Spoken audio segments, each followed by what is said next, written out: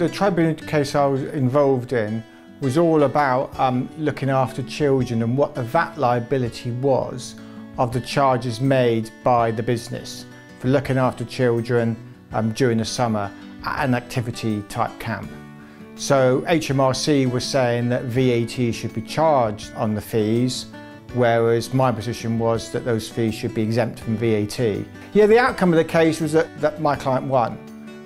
So the tribunal accepted that the predominant reason for parents placing their children with my client was that the children were going to be looked after. And so that meant really that the charges were always going to be exempt from VAT, and so the client could keep all of the income rather than paying 20% over as VAT. Advice I give to people in a similar position to my client is to take advice, because this is sort of a grey area, but actually it's been made a lot clearer now after actually this tribunal decision.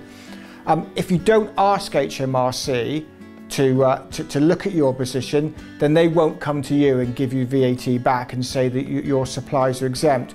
So I think it's really important to actually look at your supplies, to look at the case, and if you think that you're making exempt supplies and you are very similar to the case where I won, then approach HMRC and ask for a VAT refund.